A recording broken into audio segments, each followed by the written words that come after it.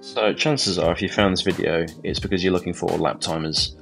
I've tried a couple. Phobos seems to be the one that's working for me. It's open source and the dev team have been really good. It's running on an ESP32 and a little RX 5808. You solder the two together. They run off of USB power, so just off a little power bank, and it reads out your lap times as you're going around, so you can actually hear yourself if you're going faster or slower, and it's really helped me to progress. All in, this has cost me about £35, and I got everything off of Amazon and eBay. One of the things that you'll need is a ESP32 board. These are nice and cheap. You don't have to use an ESP32, there's other hardware you can try. And you also need a RX 5808 RF board.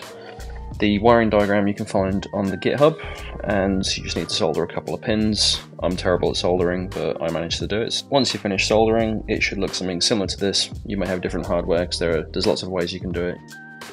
And then this is just a NAF 3D print. First thing you need to do is go to the PhobosLT GitHub. I'll leave a link in the description below. And it's going to run through all the different software and how you do this. It's got the wiring diagram as well. Everyone's going to have different bits of software, but I've installed this on a brand new computer in the order I had to do it from. So first thing I had to do was VisualStudio code. You can get that on the link here.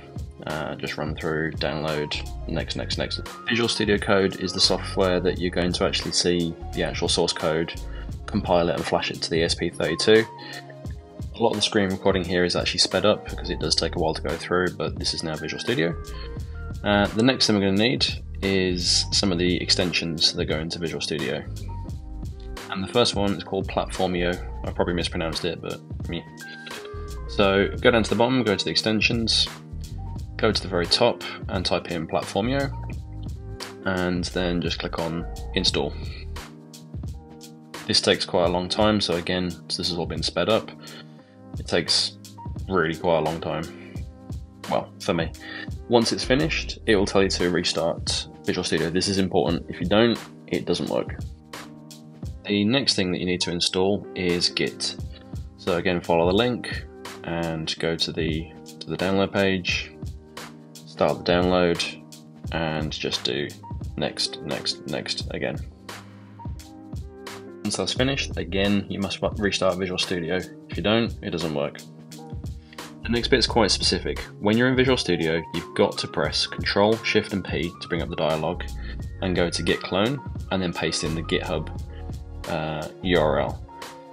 If you use GitHub, I'm sure that's common sense to you, but I'm not a big user of it, and it took me a couple of attempts to get that right. Bit embarrassing to say, but when you know, you know. You then create a folder where you want to save everything to. So I just did mine in my downloads folder, and just called it Phobos. Once you've finished, you can delete this. This is just whilst you're flashing. This is now downloading from Git. Click on open. And here's the project. Then click on yes, I trust the authors. Trust me, bro. Now this is loaded. This is going to download a few more things. And it's finally saying updated, and I think this is ready to go. So I take my ESP32 and it's time to plug it in. So open up the PhobosLT folder and click on build. This takes a while. Go make a cup of tea, have a beer, whatever you do. Once it's done, you will see successful in the bottom of that window. So then you go to upload. And this is where I had one of my first problems. The first time I ran it, as you can see, this is going to run through and it's going to come up with failed. What I'm missing here is there's a driver that I've got to install. Not everyone's going to have this problem. So what I did, right click on the start button and go to device manager. And under other devices, you should see an exclamation mark next to the USB to UART. If you see that, type in CP2102 driver and go to the Silicon Labs website. Again, download. So once you're done, finish downloading, extract it,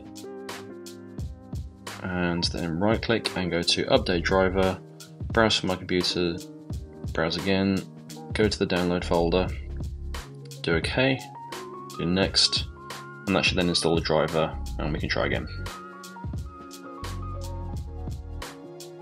Back in Visual Studio Code, click on upload again. This should now complete, come up as successful. And then we need to go to upload file system image. Success. And that's it. That should be everything we need to do on this side of things. So the way that we access Phobos is actually by its own Wi-Fi hotspot. So either on the computer you're doing this from, or from your phone, whatever you want to do, is go to the Wi-Fi networks available and look for one called PhobosLT.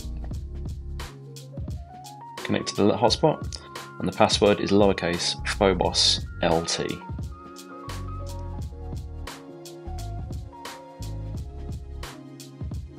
Once that's connected, open up a browser and go to the IP address 20.0.0.1. This is where you change the channels, and this is where you can do the calibrations as well for the tracks. And if you see this, that means it's working. If you've got any other problems, drop a message below or try the Phobos team on their Discord. They've been really helpful to me, so big massive thanks to them.